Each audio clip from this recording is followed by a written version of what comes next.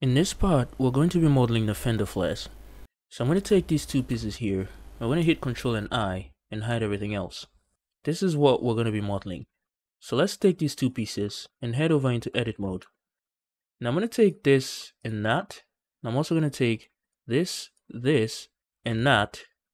And I'm going to press Shift and D to duplicate, and I'm going to press P to separate the selection. Now I'm going to take those two. So one and then two. I'm trying to select the one in the middle here. Let's deselect this. And I'm going to hit Ctrl J to join them. And let's see how we can clean this up a bit.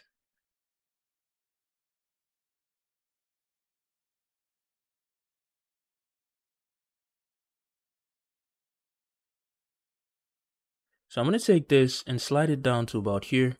And let's take these four and press F. Let's see how we can even this out a bit. So I'm going to take this, dissolve these two vertices here, maybe dissolve that one. I'm just going to slide this up and dissolve the one we have here as well. Let me dissolve this vertex. Let's dissolve these edges. Let's get over here as well. Dissolve these two. Alright, now let's get back into camera view and see what we have here. Okay, so I'm going to take this and let's slide them onto the edge of the fender flare all around.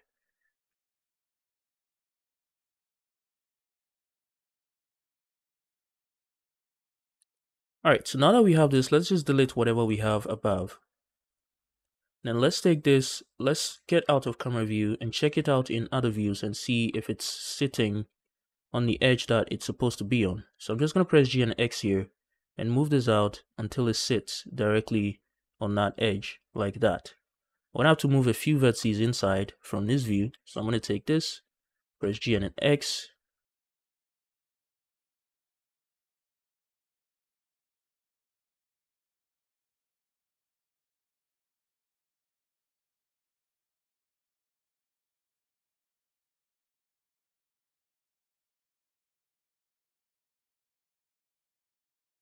Alright, now that we have that, let's make sure the curvature here is correct. So I'm going to take this, slide it back and press C and move it back to about somewhere here.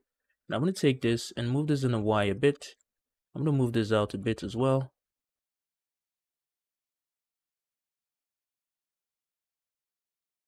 Alright, there we go. Now we can take everything. I think I'm going to dissolve this one.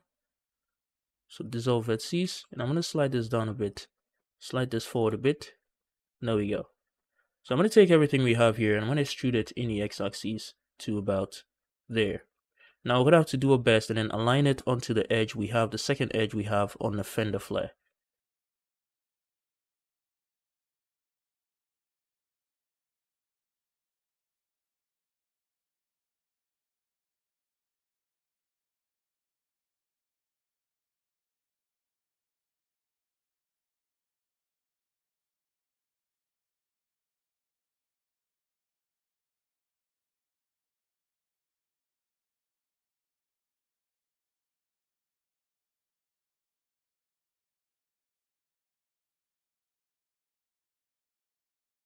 Alright, there we go. Now we just need one more for the last one we have over here. So for that, I'm just going to take everything and I'm going to press F to fill in the face. And I'm going to hit I and then press Ctrl and I. Now let's insert this to about somewhere, I don't know, somewhere here. Now let's just delete the faces. Alright, so as usual, we're going to align everything on the edge we have or we see over there.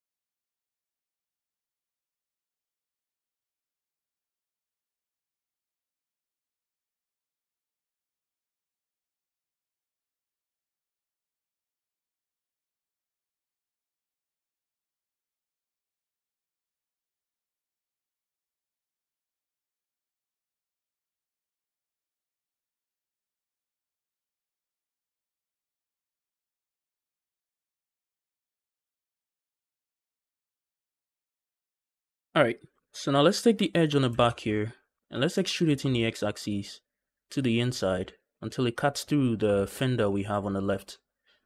So I'm just gonna pull it in to about somewhere here.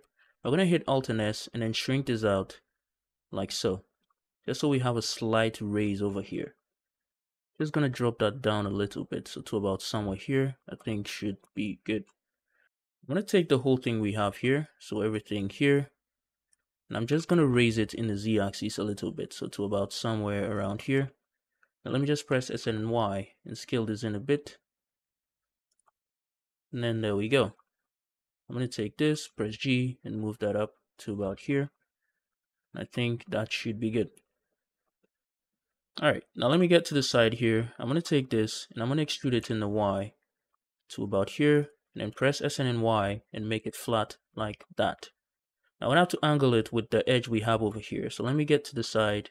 Let me pull this in. And I'm gonna press Ctrl Alt Shift S and then X and share this until it is angled with the door right here, or with the fender, I mean, right there, like that.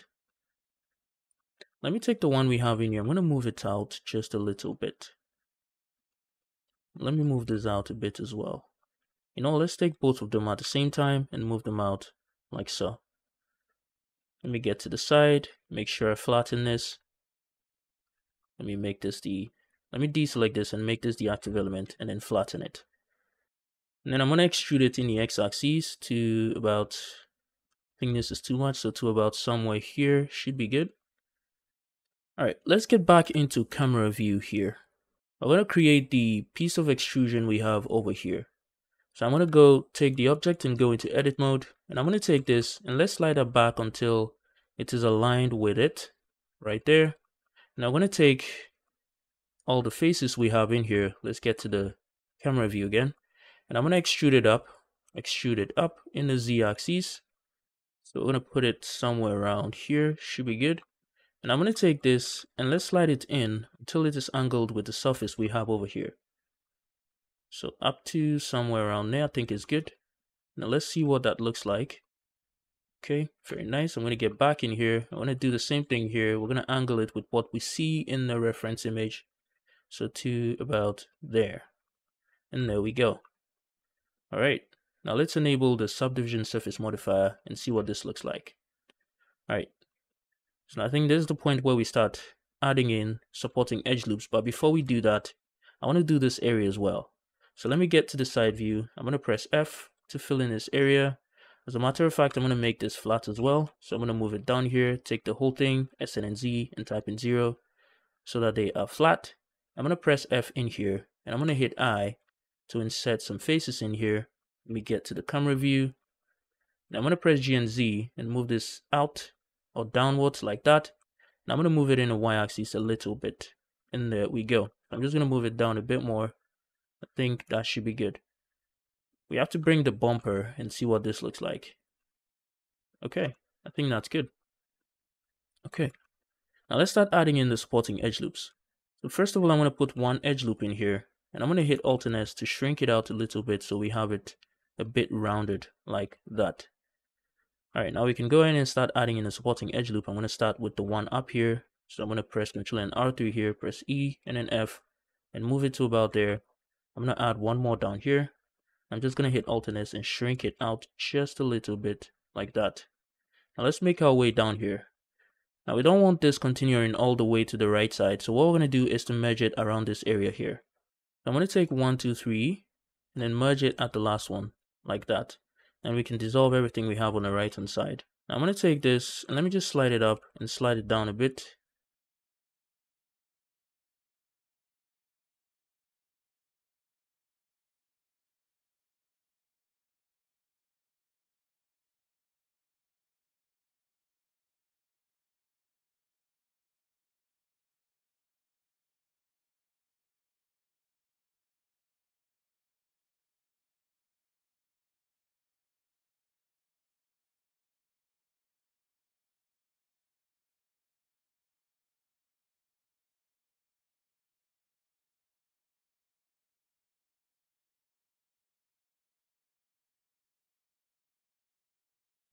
Let me just put one more in here. You're gonna know why. I'm just gonna keep that here like that for now. Okay, let's get into camera view and make sure everything is looking just as we have it in the reference image. So I'm gonna take this and slide this back in here to about somewhere around here. I think this is exactly where it needs to be. Yeah, I think this curve is also looking good. I think what I'm gonna do is I'm gonna add one more in here, and then I'm gonna slide it up to about here. And I think that should help with this side a bit. But then we don't want it affecting the one at the back, so I'm just gonna slide this down to about somewhere around here. Now let's see how we can support this area here. So I'm just gonna press Ctrl and R through here, and then move it to around here. I'm gonna deselect all of these, maybe all of just one. Yeah, I guess just this one. So just deselect this one and dissolve the rest. I'm gonna take these two and then hit J. Let me get into full screen here so I can see things better. I'm gonna press Ctrl and R through here, align it with the one above, deselect all the ones we have here, and dissolve the rest. Now we're just gonna merge this to the last one here, so we have it wrap around very nicely. Now let's see how we can do the same thing here. So I'm gonna press Ctrl and R through here, and align it with the right side like that. Deselect these three, or maybe just these two, and dissolve the edges. I'm gonna take these two and hit J.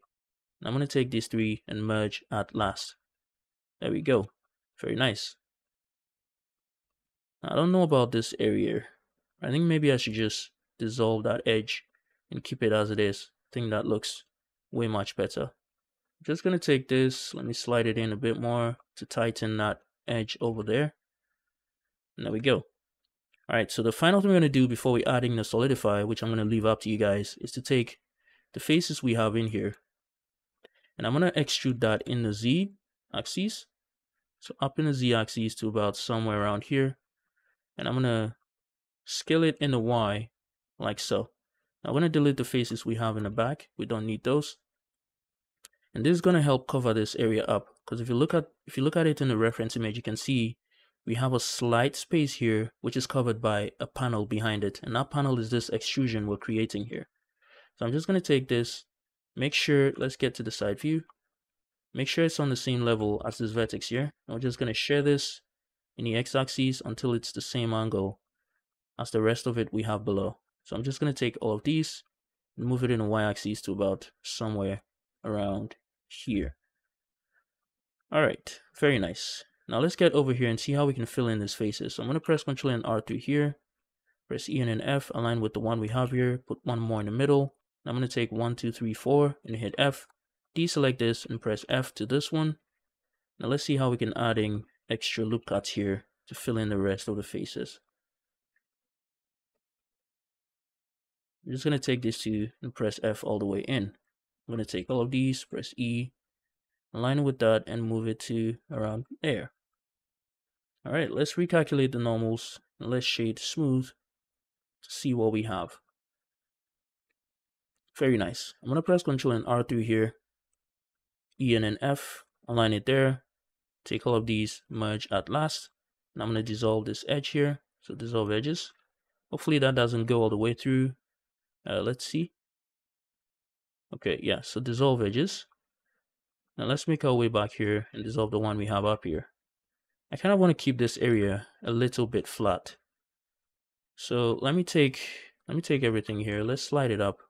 And I'm going to take all of this and slide it up as well. I'm going to take everything we have down here as well, slide it down, and I'm going to take all of these and slide it down to there. I'm just going to slide it back into position. Alright, now let's take everything we have here as well and slide it back down into position. I'm going to take everything we have here except for the ones that are already positioned. And I'm just going to slide that back into position. And then finally the one below here, we're going to do the same with that as well. Slide it back up into position. And there we go. I'm just going to add a supporting edge loop on the back here. And we are looking good. Very nice. Let me just get to the front. And I'm going to take everything here. So all of these, including this. And I think that should be good. Make this the active element. And I'm going to share this in so it's a little bit flat because it's too angled. So I'm going to just slant it in a bit like so. maybe a little bit out. I think that should be good. And just take all of this and move this in a little bit. Take that, move this in a little bit. Do the same thing here, maybe one more here, and we are good. That is the front fender flare. Just gonna apply rotation and scale, make sure the normal is in the right direction. Then I'm going to leave the solidifying up to you guys because we've done this over and over again. So I'm pretty sure you guys can handle that by yourself. We also forgot to do it for the front bumper. So I'm going to leave that up to you guys as well. And one more thing before I go, I'm going to task you guys with making the rear fender or the rear fender flare and also the rear bumper. It shouldn't be too difficult for you guys because, you know, we made the front bumper is pretty much the same steps and similar steps to making the rear bumper. And I think it's even easier than the front bumper. If I go into the camera view and show you what the rear bumper looks like. So you're going to make this area here. You're going to ignore the piece we have in the middle here. And when I say that piece, this giant black area we have here. So you're just going to ignore that and then make the rear bumper to the back here. And it comes back out here and then make all that. So this is what the rear bumper looks like in case you're wondering. So this is what you should have once you are finished. You can see how this looks. We go into the camera view, you can see what I mean. So this cutout in here, you're going to ignore this huge area. We're going to do that together. But just the main shape of the rear bumper is up to you to make.